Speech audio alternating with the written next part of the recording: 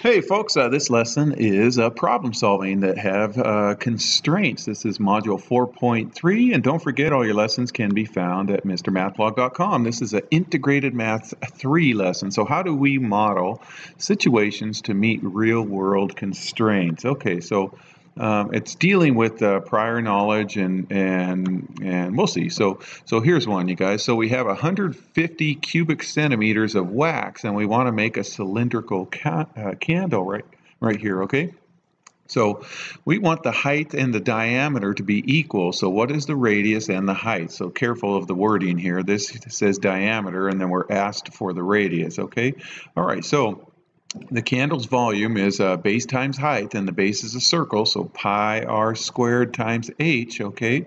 And remember, h equals the diameter, so they have to be equal to each other, okay? So since the diameter is twice the radius, then h equals 2r, okay? So the volume, instead of putting h in there, we put in 2r right there. So I'll slide this 2 over here, and then put the r with the r squared, makes it r cubed right there, okay?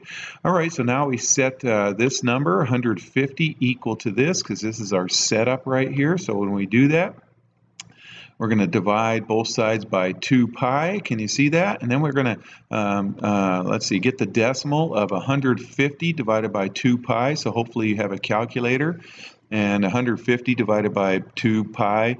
I had a student struggle with this, so you might have to put parentheses around this when you do that, or get the decimal of 2 pi, which is 6.28 and some change, okay? And then do 150 divided by that. But make sure you're getting that decimal. Now that's r cubed. We need to find r, so we're going to take the cube root of that.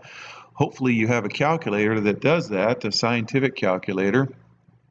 So find your cube root button, okay, and then so when you cube root that, we get about 2.9. All right, let's answer the question. So what is the radius and the height to the nearest tenth? So that's why I rounded it to 2.9.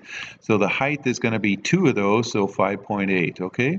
All right, let's try another one here. So we want to make a conical candle.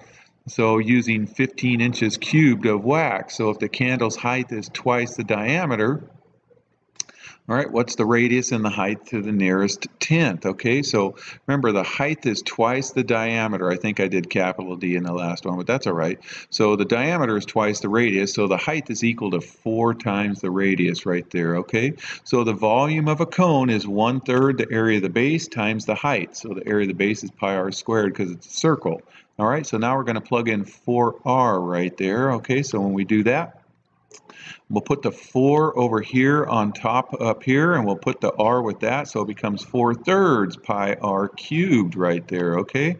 All right, so now we set the 15 equal to that 4/3 pi r cubed, and what I'm going to do is wrap this in parentheses right there and multiply both sides by the reciprocal of 4/3 and divide by pi. So we're going to multiply both sides by 3 over 4 pi. Okay, so they cancel out on the right over there, and then so I did 15 times 3, which is 45, and then 45 divided by 4 pi gets me about 3.58. So now we got to cube root that again. I hope you have a calculator. So we get the radius to be about 1.5 right there. Okay. All right, so the height is 4 times that, so it's about 6.0. Notice it said round to the nearest tenth right there. So, let's see. I had all of those numbers left in my calculator. So when I multiplied it times 4, I got about 6.1. But anyways, okay, you should be okay with that. Okay, so if you're in my class, I'm going to give you that for your homework. Take care.